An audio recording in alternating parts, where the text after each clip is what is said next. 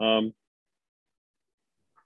cool. So I've got Cecilia here. So thank you so much for taking the time to have a chat with us and give us your insights. But feel free to just, introduce yourself and give us a bit of an understanding of who you are and what it is that you do. So I'm Cecelia. I run an architecture practice. When I say run, it's essentially me running it with freelancers that I work with. I do domestic projects mainly. I started about a year and a half ago, and it literally started because I returned to work from having my second child, and I got a job and I thought, right, I'm going to do this because going back to work isn't where I want to be, and I want to run my own practice. So it was kind of a necessary thing, but it came a little bit suddenly, although I knew I was always going to do it. So here's me. I've been doing this for a year and a half now. Nice. Take me through. I can't remember exactly how long you've been in the program. I think it'd be like a few months, but feel free to just give us like an understanding of where your business was at and why you felt like coming into the program was a good fit.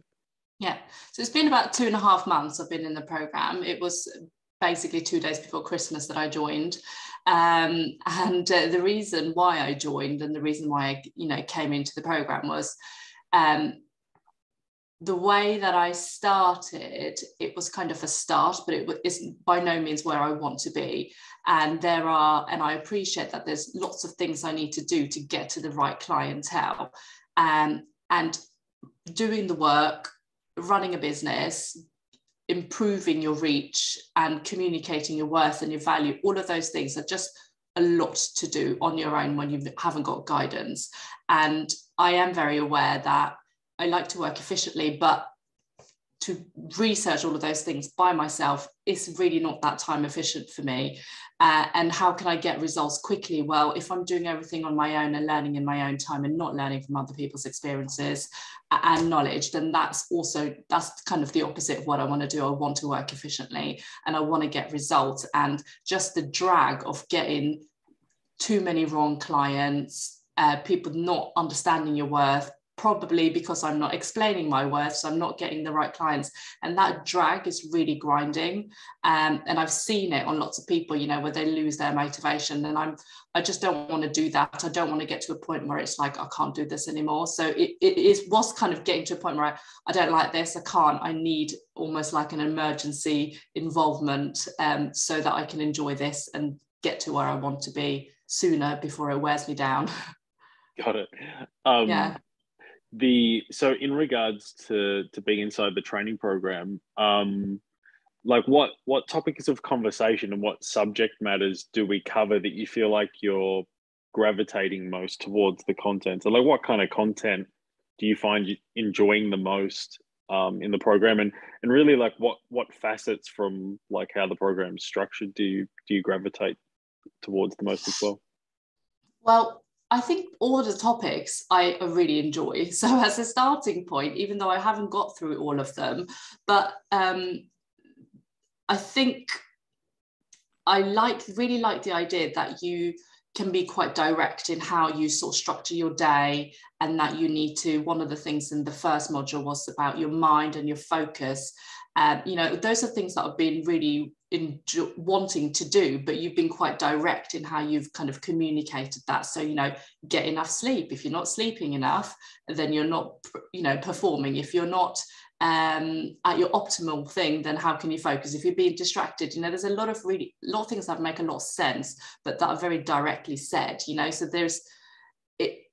it takes some of it, what in general, how the program's structured. I like that it's somehow taking away some elements of stuff that I need to figure out myself. It's just kind of given, because, and that doesn't mean that there is lots of exploration and stuff, so it gives lots of space for that, because you've got to work stuff out for yourself. But some things aren't like read this book and work out what your thing is. Some things are just kind of, you give the structure and then you can operate within it. So I have a loose days planner, for example, from before, but I'm really looking forward to actually getting to that bit and just like feeling confident that I'm balancing everything and operating in an optimal way. So I like that, communicating right and just being optimized.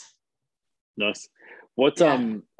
take me through some of the like the biggest aha moment that maybe you've had since being inside the program, and if you feel like a couple come to mind, feel free to share them. So I've mostly got through module 1 and a little bit of 2, and it's actually a really big topic, especially depending on how much you sort of delve into it. And one of the things that I realized is, whilst I'm quite a high performer, there are things that are holding me back that have been the big struggles, and being able to pinpoint them, and some of them are in my mindset. And so, previously I've been struggling, like getting enough social media posts out and do all of those things, but actually there were barriers in my mind related to those, and how I felt about my work and what I was doing about it, and even like how I was communicating to people. And my prices, they are still lower than I feel they should be, but they have gone up, and I'm communicating about them differently, and I'm learning to communicate in a way that targets their customers' needs. So really, what is your need? And I talk to them just about how my work delivers that. So that is how I talk about my service has definitely improved. I was aware I needed to do those things, but I've been given tools to further improve the way I communicate. And it's always a learning curve, but I'm now earning my project. I upped my project in December. So I'm currently, getting higher fees than I was even before I joined the program. Yeah, nice. I Yeah. mean, wait until you actually get to the offer stuff. But I mean, and I think we've obviously had a couple of conversations on the group calls, which I think we've covered kind of, where some of the changes have come from. But you've obviously got way more to learn about that, which is going to be exciting. Yes. But yeah, like Yeah. people underestimate the fact that we are the vehicle of our business, and we have outputs and efficiencies, and Yeah. like everything goes into the more focus we can have to problem solve and make smart decisions. Well, that's all the business trajectory is based off, is just good decision making and Yeah. solving problems that are always going to arise, I suppose. So yeah, take me through, like you were kind of just shedding some light on it, but the the results from the shifts in thinking and what you've implemented so far. So you've been able to like increase your project fees. Does that mean that you're working more, or does that just mean that you're basically more able to better package what you're already doing and have been doing, just at a better number? So I think there's the two things that have so I've got higher project value based on the fact that I am communicating that I can give transformations and I can change your life. I can solve your problems. Whereas before I was selling architectural services. Whereas now I'm like, and it wasn't that I was necessarily doing it wrong, because I was still getting to it all right myself. But, I, like you say, I haven't even got to the offer bit. This is just from doing the mind section that I've had some improvement, and I haven't even got to the offer. And I'm just changing the way I communicate. The other thing is this, sorry, what was your question? Yeah, just like the kind of, based on your experience and the thinking and the strategies that you've been through, like this, what the kind of results and impacts that you've seen on the business. Yeah. So on the business and on myself, I think I realized that I'm a doer. And if I hadn't have done the mind, I would have just continued doing and struggling with the hurdles that I struggle with in my mind. So at the moment, I'm working on the engine, and this is kind of like the long game. I've got to work on the engine, get those barriers. Like it's almost like, you've got a bike, you've got a stick in the wheel, and you can keep riding with that stick in the wheel, and it's going to be a struggle. Just sort that out, and then the rest of it is fine. I'm a doer. I love doing. I love all of these strategies and technical things that I'm ways of doing this, and I can't wait to get to them. But I'm realizing that my mind is my barrier. I don't sleep enough, I don't prioritize myself, and I don't rest. My strategy, even though I don't like it, has been to work loads.